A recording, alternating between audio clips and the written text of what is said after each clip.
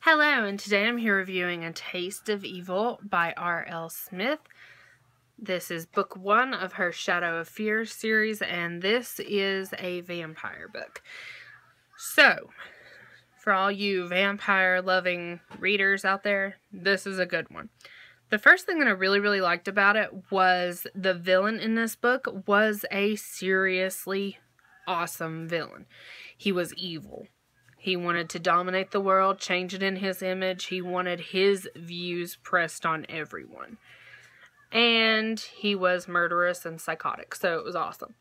The second thing that I really loved about this book is the main character of Emily. She is very outspoken.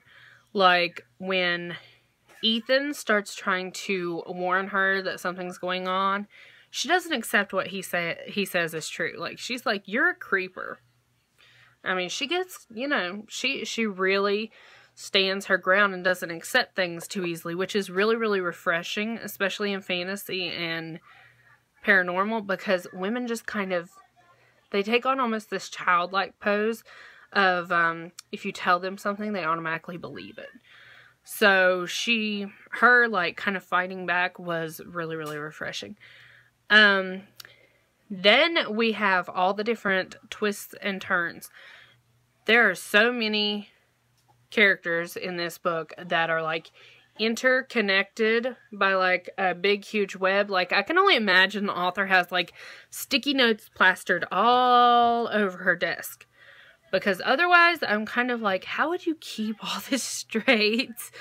Because I was like, when I think that I had things figured out, it was like, boom, no, things are different, boom.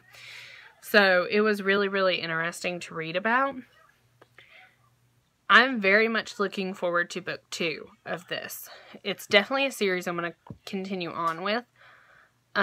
Just because there were certain characters that I wanted to learn more about. Mainly Ethan's mother, Liliana, and Marcus, I believe. And those two are kind of important at the end, so you need to read the book. And I also, there was like this council of necromancers and vampires.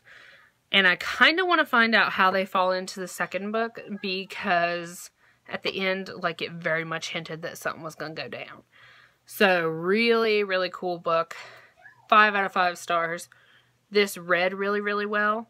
It was very smooth reading. This is the perfect vacation book. If you want a short book to take along with you on vacation, this one is not a door stopper. This is perfect.